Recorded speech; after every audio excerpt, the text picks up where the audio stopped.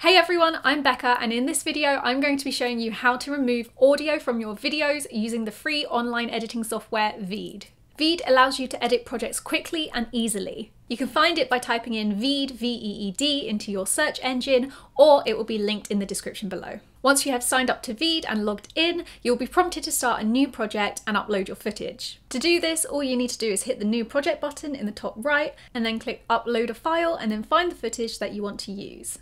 Once your footage has uploaded, you'll be able to see it down here in the timeline.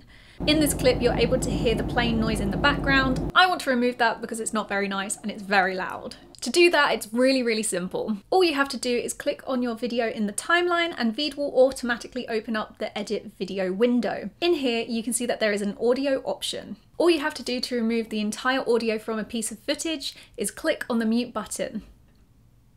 And you can see that this has jumped from 100% to 0.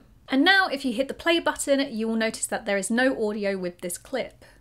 If you just want to decrease the volume and not remove the entire sound, it's easy to do this as well. All you have to do is drag the bar down to the desired amount.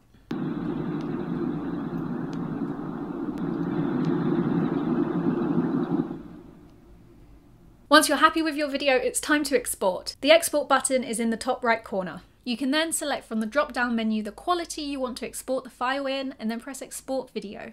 Once the video has exported, press the Download MP4 button and this video will be saved directly to your computer. And that's how you remove audio from a video file quickly and easily. Don't forget, you can join Veed for free with the link in the description, and for more easy to follow editing tutorials, make sure you hit that subscribe button and that notification bell. Thanks for watching, and I'll see you next time.